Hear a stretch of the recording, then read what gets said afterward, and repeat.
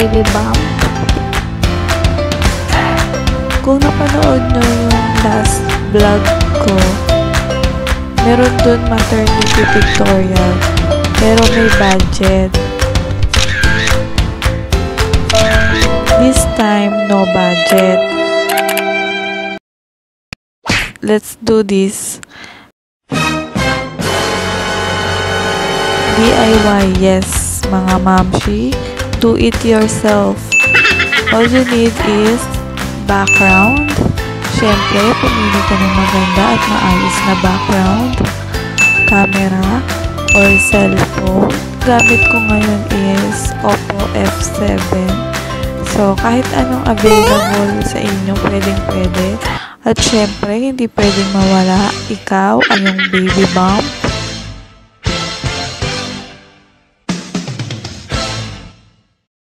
So, let's start. Pagpasensyahan nyo na guys ang aking face dyan.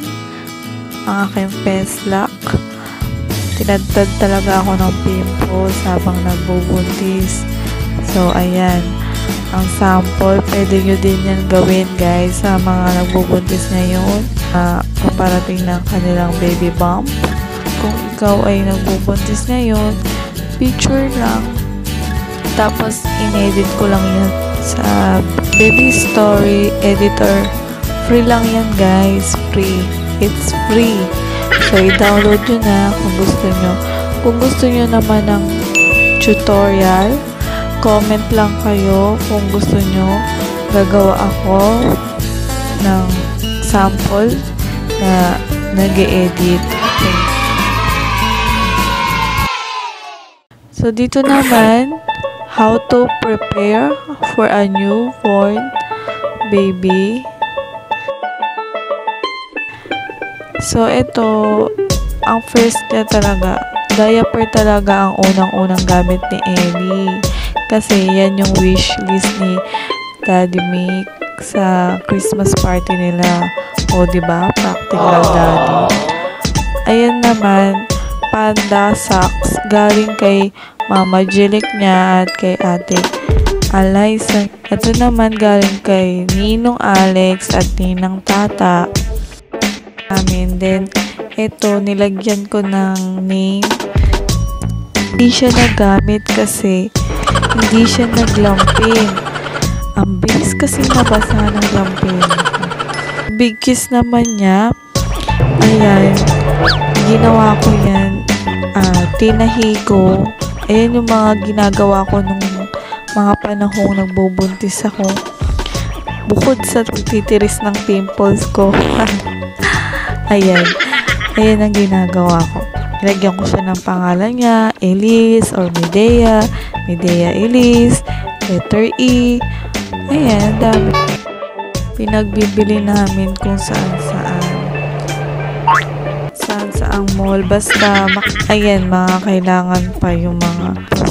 Ito, ayan, binili namin. Unan, bag, crib, rocking chair, bathtub, tapos yung nilalagay pa para hindi mo na siya hahawakan. Tapos, ayan, busy si Daddy sa pag-design ng background. Diyan kasi namin ilalagay yung crib niya. Kailangan may background Vanessa. Tapos, guys, mga anak na ako, guys. Ready?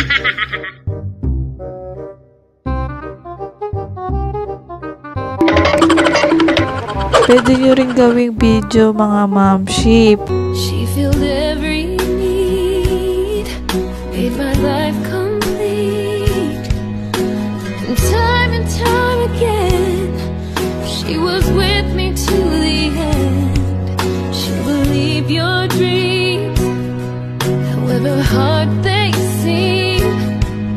When you'd almost given up, she was there to lift you up.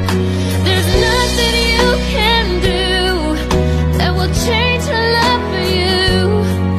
When the world comes crashing down, her love will pull you through. There's nothing you can say that will take her love away. ayan siya, lumabas na. Ay, saya tignan, makita. Hindi lang ako makapaniwala na may baby na ako nasa tabi ko na. Thank you, Lord.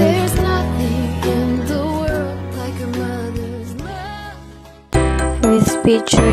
Gaya, ayan siya. Ang kapal talaga ng buhok niya, no? First picture together.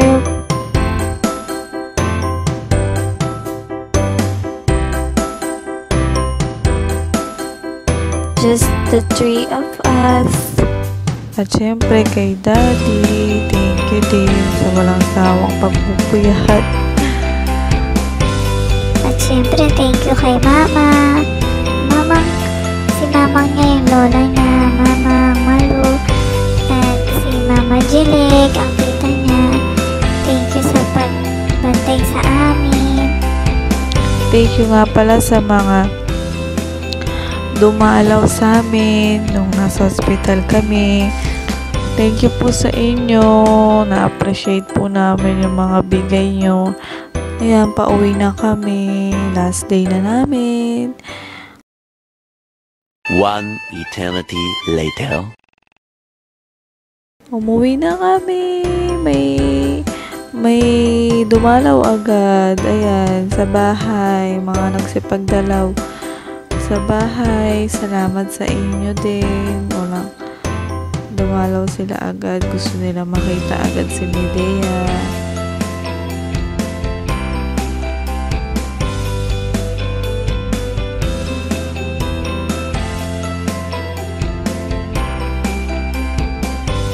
Tapos, ayan, inedit ko.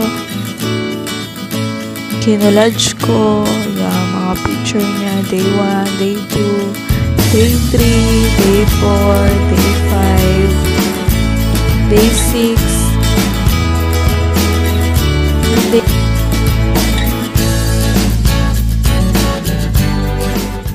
Baby nyo. Ayan, yung first week niya, second week, 2 weeks na siya, yan. 3 weeks,